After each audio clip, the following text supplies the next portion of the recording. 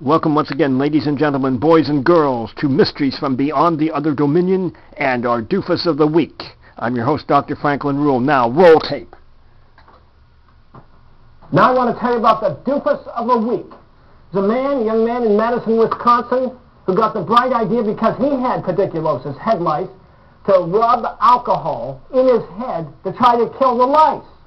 Now, as he's waiting for the alcohol to take effect, he lit a cigarette and it caught his hair on fire. In fact, he was sent to the hospital with second and third degree burns.